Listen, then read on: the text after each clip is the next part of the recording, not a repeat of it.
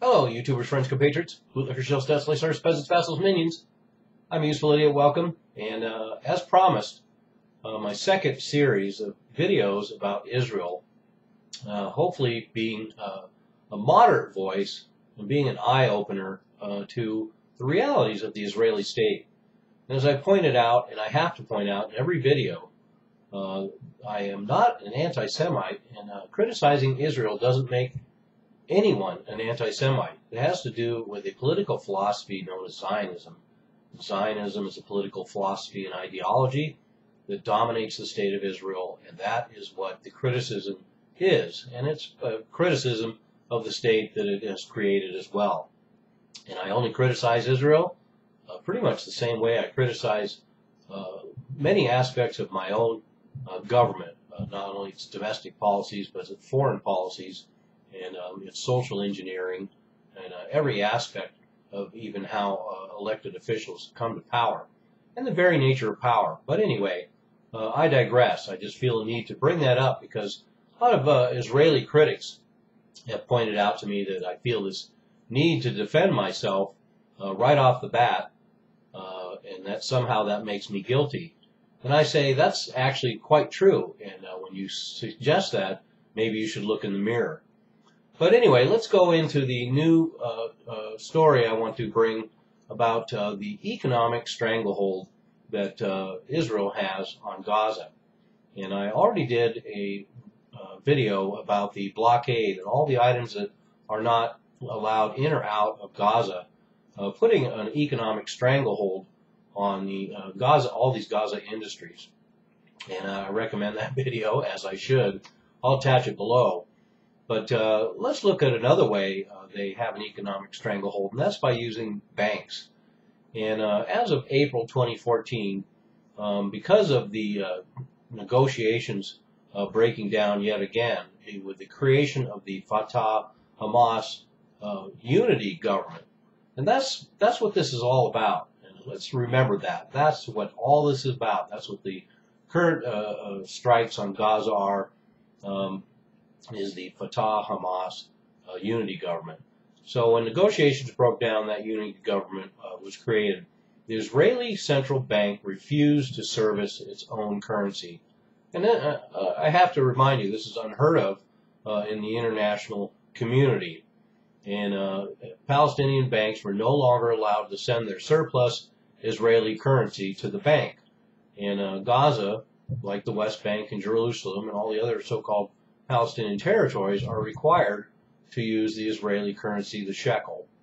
And this has a lot of effects. And we're going to take a quick peek at the Gaza economy to see what that does. For one thing, it disrupts the flow of electricity, petroleum, gas, as well as damages banks when you restrict these currency flows and these transfers between these banks. I also want to point out it's interesting that if central banks can declare they have to be independent of politics around the globe, like, for example, the Federal Reserve, sorry for my production values, including the Federal Reserve, they declare that they have political independence. Well, here we see obviously the Israeli central bank doesn't have political independence, far from it. It's actively involved in economic warfare. And let me remind you that Mr. Fisher, who used to head the Israeli central bank, is now second in command at the Federal Reserve for the United States. And I'm sure the Federal Reserve continues to be equally independent. So anyway, the Palestinian economy is $6 billion, and $6 billion. And they pay 80 million shekels a month for electricity to Israel. They pay 600 million shekels a month for petroleum from Israel, and they pay 25 million shekels a month for health care from Israel. So that's pretty interesting that even though they're enslaved and they're in an open-air prison, the Gaza is providing a huge amount of revenue for the Israeli state, while the Israeli state economically sucks Gaza dry. So an interesting relationship, like parasite and host. And prior to Oslo, agreements, 120,000 Palestinians worked in Israel, and that's been whittled down quite a bit. Now it's 47,000 Palestinians who are legally able to enter and work in Israel, and they estimate something like 15,000 work there illegally. And you have to get permits through the military, no surprise there. And but all the Israeli currency goes back into Palestine and then back into Israel. And another interesting relationship to show the economic dependence on their colonial masters, the Palestinians import 85% of their goods and services from Israel, and they sell 80% of their imports to Israel. So once again, what an interesting relationship. If you put this in combination with my video about the blockade items and the things that aren't allowed in Gaza, it's a staggeringly mind-boggling,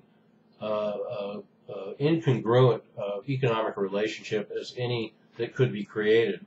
And because of this relationship and this clampdown by the Israeli banks on Palestine, of course, they've discussed creating their own currency, or actually even using the dollar.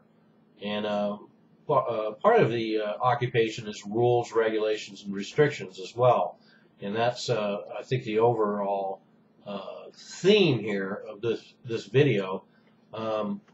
This is economic occupation as well. This is a colonial relationship, and that's another thing that's important to get out of this economic examination, is that occupation and this colonialism is at the very core of this relationship. So to characterize it as these terrorist relationship to this Jewish state is a mischaracterization. It's a colonial situation. Settlers came, conquered the native population, occupied the land, displaced them. It is a classic colonial scenario, and certainly an examination of this economic situation bears that out.